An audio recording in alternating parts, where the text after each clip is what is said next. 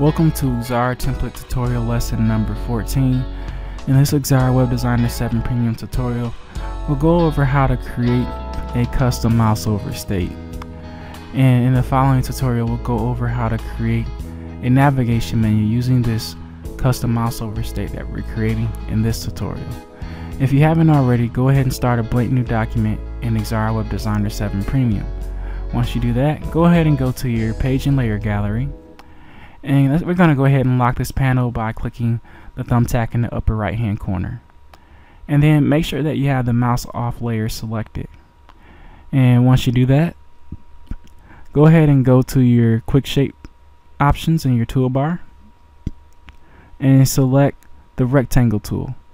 And let's draw a rectangle roughly about this size, and go to your color editor and change the color to whatever color that you want. And if at any point in this tutorial you feel like I'm moving too quickly, it's probably a good indicator that you should watch some of the previous lessons, because it covers some things that we have done, you know, in the other tutorials. So just make sure that you're watching the other tutorials too, because it'll help you to keep up with me in the future tutorials. Okay, now that you've got your rectangle created and you've changed the color, you should see that there's a rectangle on the mouse off state if you look at your page and layer gallery. So once you see that that is there, go ahead and go to your text tool in your toolbar, and we're going to give it some text. I'll call mine's home. You can call it whatever you want, doesn't really matter. And try to somewhat center the somewhat center the text on top of this rectangle. And once you create that, we're going to go ahead and left click in a blank space in your workspace, and left click and drag over both the text and the rectangle. And once you do that, you should see in your page and layer gallery that both those things are selected, both the blue rectangle and the text. And go ahead and go to your menu at the top here and go to Arrange option, and then look for the option that says Control G, or the text group should be here. Control G is to the right, and that's just your shortcut. But left click on this group option, and now this becomes a group. And if you look at your page and layer gallery, you'll see that it says group, because now those objects have become like one, and no matter what you do, like in terms of moving the position of that object, they both stay together. They're joined as one. And if you click on this little arrow here, you'll see that there's a text and there's also a rectangle, and they're both grouped together as one object. And if you left click on this object and move it around your screen, you'll see that both objects stay together no matter where you move it. So now it's considered one group. Another way to know that this is a group is to look at your status indicator. It says one group on layer mouse off. So now that we've got that group, we're going to go ahead and go to the edit option in your menu at the top here, and we're going to go to copy group, and you'll see that there's a shortcut for Control+C. If you know the shortcut, you can just hit Control+C, but in this case I want you to know where the options at in the menu. So left click on copy group, and then once you copy that group, go back to your page and layer gallery and select the MouseOver state. And as you know, by default the MouseOver state is hidden, and we're going to keep it hidden just so you can see what happens, or what it says when we try to place an object on the MouseOver state. So go ahead and go to edit in your menu bar at the top here, and then go to paste, and then go to paste in place. And this option is going to paste an exact copy of the button that we created on the mouse off state onto the MouseOver state, or the MouseOver layer. So left click on the paste in place, or hit Shift plus Control plus V. That's the shortcut. So left click that, and you'll get a warning that says the object you have created has been added to a layer that is locked or invisible. You may not be able to see or select it. Use the page and layer gallery to make the layer visible and unlocked. In this case, the layer won't be locked, it's just hidden by default. So you can ignore the part about it being locked. It just won't be visible. So hit OK. We're going to ignore that warning. And if you look in your page and layer gallery, you'll see that there's an option in there, or there's now a group in there that's an exact copy of the home button that we created on the mouse off state. So now that we have a copy of that group, let's go ahead and uncheck the hidden icon that looks like an eye, and it'll turn blue once you unselect it. So now we have two copies of the object, one on the mouse off state and one on the mouse over state. And if you have the mouse over layer selected, let's go ahead and make sure you have that selected. If you left click on the mouse over object, you'll see that, hey, it's an exact copy of what we created on the mouse off state. Go ahead and hit the undo key in your menu bar up here, and it should go right back to where you originally pasted at, and you should just see the home button like you did before. And so next thing we're going to do is left click in the blank space on in our document and left click and drag over both those groups, and make sure that you don't have any hidden layers or locked layers in your page and layer gallery. So once you highlight over both of those buttons, you'll see in your in your page and layer gallery, once you have I'll say this one more time. Once you have both of these objects highlighted like we just did, we left clicked and dragged over both, you'll see in your page and layer gallery that in the mouse off state, we have the home button selected there, indicated by a blue rectangle behind it, and in the mouse over state, again, you'll see that we have the home button group highlighted as well. So now that we have both those highlighted, I'll show you another way to know that they're highlighted. Look at your status indicator. You'll see that it says 2 groups on 2 layers. And so that's another way to know, other than just looking at the page and layer gallery. And the reason I'm telling you that is because sometimes you may not have this page and layer gallery locked. You may have it where it flies in and out, and it's just a quick way to look at the status indicator to know exactly what you have selected. So once we have both of those buttons selected, go ahead and go to your arrange menu, and at the top here you're going to go down to where it says group, and alternatively you can hit Control G. Actually, no, I'm sorry, we're not going to hit Control G. Ignore what I just said, and if you did do that, just hit the undo key.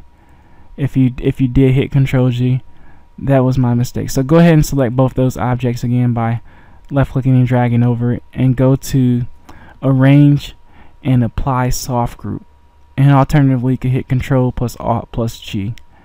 So hit that, and now you have 2 groups that are connected together through a soft group. And what that means is, if you move one of these buttons around, like left click in a blank space of your workspace, if you move one of these groups around, both move together. As before, if we move one of the objects, the other one will stay in its original position. But in this case, it's kind of like a magnet holding both these groups together between 2 layers. Hope you're understanding that. I hope I'm not making this too complicated for you. But that's the first part. The next thing we're going to do is we're going to change this text. And we're going to change this text maybe to, let's call it text. And then select your selection tool. And if you look in your page and layer gallery and place your cursor over group 1, you'll see that it says text. If you go over group 2, it says text. So any part of the text that you change on either group will be reflected across both. It's almost like it's like a mirror effect almost, except it's not going in reverse. It's in the same order. So any changes that you make to the text on one group, it will reflect on both groups because we turned it into a soft group. And anywhere that you move one group, the other group moves simultaneously at the same time in the same direction. So they're basically parallel with one another. And again, I hope that's not too complicated for you to understand. I'm trying my best to make sure it makes sense for you. So now that we've done that, the next thing we're going to do is we're going to lock one of these layers. That way that the changes that we make to one will not affect the other. So we're going to go ahead and select the mouse off state, and we're going to set it to solo mode by clicking the solo option. And we're going to go ahead and double click. Now that we turn that to solo mode, we're going to double click on this rectangle in the mouse off state. And once you double click on that, you'll see that you get like a square icon next to your cursor. And we're going to go ahead, once that indicator is indicated that we have the rectangle selected, we're going to go ahead and click the color editor, and we're going to change the color to maybe a green or whatever color you want. I'll make mine's green. Then left click, close the color editor, and go ahead and select your selection tool. And we're going to go back to the page and layer gallery and turn off the solo mode. And if you look at the mouse off state, you'll see that it's green, but the mouse over state is not. And the reason that it's not is because we locked the layer for mouse over. So when you go into solo mode, when you click that solo mode button, the changes that you make to one group is not reflected across. Even though we have a soft group, the only time the soft group works is when this solo mode button is turned off. If the solo mode button is turned on at any point for a specific layer, when you make changes to that group on that specific layer, it will only affect that layer, not both. So go ahead and turn that off. And there's a reason that I did that, is because we want the mouse over state to have a different color than the mouse off state, but we want the text to be the same no matter which state it's in. Okay, so the next thing that we're going to do now that we have that created is we're going to create a new page. So go ahead and select this page, and it'll be indicated by a blue rectangle. Left click and click on the new page option, create a new page. And there's a reason that I'm creating that page, and I'll explain that later. But go ahead and go back to the index page, and then we're going to go ahead and preview what this button looks like in preview mode. So go to File, and then go to Preview Web Page, and you'll see that when we place our cursor over it, nothing happens. It's just a green rectangle with text. Nothing happens. But this is a preview of what the page looks like. And the reason that nothing's happening is because we don't have a link to this file. It's not linked to anything. So let's go ahead and close this page. And once you close that, go ahead and select this rectangle with the text. And we're going to right click on it, and we're going to go to the last option that says Web Page Properties. And once you do that, go ahead and go, the first tab you should see actually should be the link tab in your web properties. We're going to go to the link to option here, and once you go to link to option, click the drop down menu and select page 2. And once you select page 2, go ahead and hit apply at the bottom, and then hit OK. Now let's go ahead and go to File again, and go to Preview Web Page. Now place your cursor over it. Now you see that when we place our cursor over it, it turns blue, and that's our mouse over state that we created in this particular tutorial. So by changing the color to green at the bottom, separate from the mouse over state, it turns blue now. So you got the mouse over state, which is the green with the text, and then you got the mouse over state with the blue in the text. And that's why we kept the text the same, because we wanted the mouse over just to change the color but not the text. And the reason that it didn't change colors before is because it will not change colors unless you are linked to some kind of page, whether it's a page within your website or a page outside of your website. So just remember, if you don't see the mouse over state working, it's a good chance that you don't have a link to that particular object. So make sure that you have a link linking to something, or otherwise the mouse over state will not work. So that's how you create a mouse over state in Xara Web Designer 7 Premium.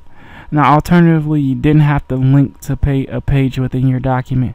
The other option you have is if you right click, go to Web Properties, and you'll see that there is an option to link to a web address, which is here. It says link to web or email address. And I'll cover some of this stuff in a later tutorial. I'm not going to go over links. I just wanted you to have a general idea of what you need to do to make sure that the mouse over state works. So that's how you create a mouse over state. Make sure you stay tuned for the next tutorial, because we're going to cover how to convert this mouse over state into a navigation menu bar. Thanks again for viewing this Xara Web Designer tutorial, and give us a thumbs up if this tutorial was helpful, and also make sure you subscribe to stay up to date on any new releases that we may have.